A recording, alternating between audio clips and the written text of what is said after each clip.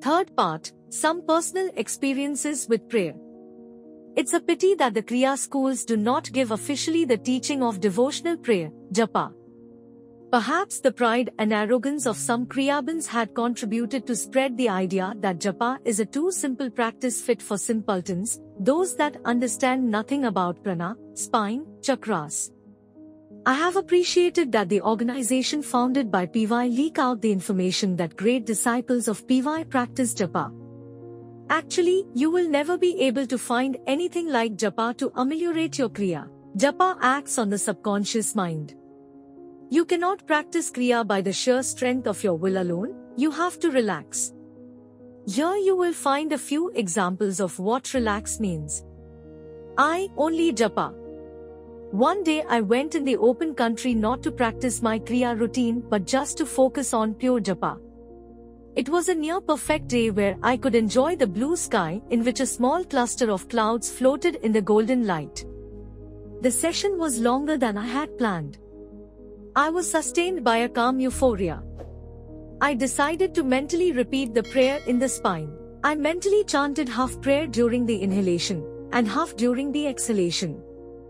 I decided to meditate on the meaning of the chosen prayer, willingly affirming with each breath my surrender to the divine. I felt an urge to make a special effort to go ahead slowly, with intensity. I followed, while slowly moving my chin up and down, the movement of the prayer in the spine, and remarked this: the passion that was warming my heart was intensified when I came down with the prayer and reached the chakra of the heart. Not only that, very important became the process of spontaneous tendency to prolonging the exhalation. I remained with the chin almost touching the chest. I remained there immobile with eyes closed for some instants, perceiving the annihilation of my mind. It was impossible to think a single thought. The state of mental silence appeared stronger than ever. My eyes were full of tears. Bliss, pure bliss. I returned many times in that place and tried to live the experience again. I increased the length of my practice. Summer came and I remember long sunsets, with evenings that seemed to have no end. That moment of my life was really a magic one. I have an endless nostalgia for it. Living those long sessions sitting in the open countryside, in total freedom and in a state of mystical intoxication was an unforgettable event. The devotion that I experienced at that time was not the classical feeling that we define bhakti. It was the sense of being crushed, destroyed by something that in my diaries I called unbearable beauty. At that time, lost in my innocent exaltation, I compared this state with the meditative experience that Saint Teresa of Avila called infused recollection. A glorious delirium, a celestial folly, a state of unspeakable delights. It is an inebriation of love in which the soul doesn't know what to do, whether to speak or to keep silent, whether to cry or to laugh. The soul is conscious of a deep satisfaction. The soul feels invaded by something that has the taste of eternal life and feels as if coming into contact with an endless goodness. Hence comes the feeling that there is nothing on the earth worthy of your desire or attention. Theories. One evening, a sound of tolling bells came from a distant village. It was like a cascade of light. It was so unexpected. A part of me went on repeating, there has never been granted so much joy to a human being. 2. Incremental routine micro Tribhanga Murari. Utilizing prayer given by Lahiri Mahasaya, Om Namo Bhagavate Vasudevaya, often an invincible drowsiness overpowered all my best efforts. On the inner screen of my awareness a lot of images were displayed like dreamlike visions. No help came from changing the position of the legs, practicing Mahamudra several times, or interrupting the practice for a short pause. After some rest, I found out, however, that it did not solve my problem. Sleepiness came back as soon as I resumed the practice. There was no way, coffee, a lot of rest, to find some relief from it. There was nothing to do but to accept the situation and become accustomed to practice while never coming out of a drowsy state. The situation improved by practicing at the seaside, amid people that did not disturb me but that I felt walking in the nearby. When I perceived they were looking at me, I pretended I was reading a book that I always had opened upon my knees. The beatitude was awful. One day I was on a cliff not far from the beach. I had taken shelter from the sun, under a tree. At dusk I leaned my back against a rock and practiced keeping my eyes open.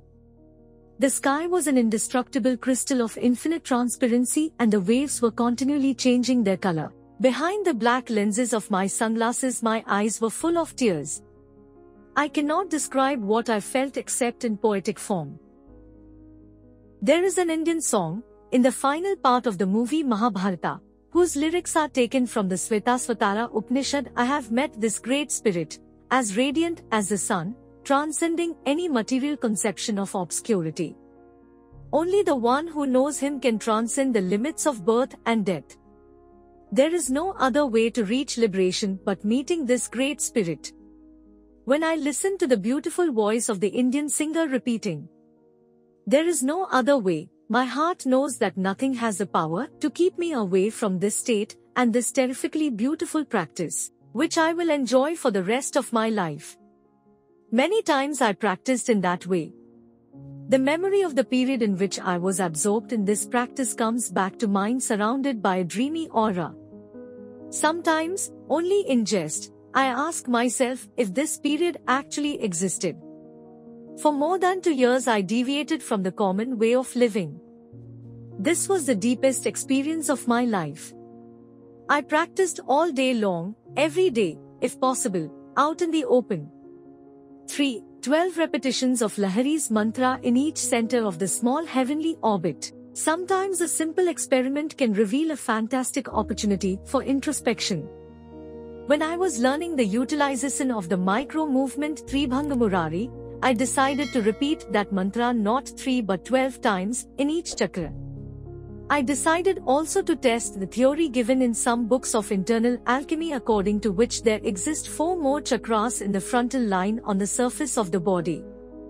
To make it simple, I practiced 12 micro in these centers: Kutastha, Adam's apple, central part of the breastbone, navel pubic region, perineum, chakra 1, 2, 3, 4, 5 in the spine, then medulla. The experience went ahead in a particularly deep way. I felt I had the power to touch internally the essence of each center. I had only to visualize the syllables of my mantra moving sweetly like the flow of a liquid substance inside each center. While nearing medulla, the muscles of my lower jaw gradually relaxed to the point that my mouth opened and I remained there with the mouth open, the chin slightly up, sweetly locked in that position for a very long time. An approximate calculation from my part revealed that I remained in that position for about half an hour. I know that the experience was surely pleasant, but I do not remember anything. Something very subtle, indefinite, happened inside medulla. What happened in the medulla while going up? What happened in me? I don't know. 4. Japa while walking. Encouraged by the definitively established principle that prayer is the central part of the spiritual path, this of course came from the teaching of S. Teresa of Avila, I decided to take part in a pilgrimage, praying unceasingly. The program was to walk a full night in order to reach a beautiful sanctuary the following morning. While I walked, I had the sweet intuition that my mates' lives were wrapped up in love. I moved around as if my heart bore a brazier within. The center of what I call me was not in the brain, but in my heart. And in my heart I perceived a sort of tension of tenderness. The vision increased in power. My mates could not by instinct avoid loving or taking care of somebody, their own children for example. Each one of them had the power for great and incredible actions. As a consequence, no one had the certitude of being protected by painful experiences. Their life, being merged in love, was also merged in pain and tragedy.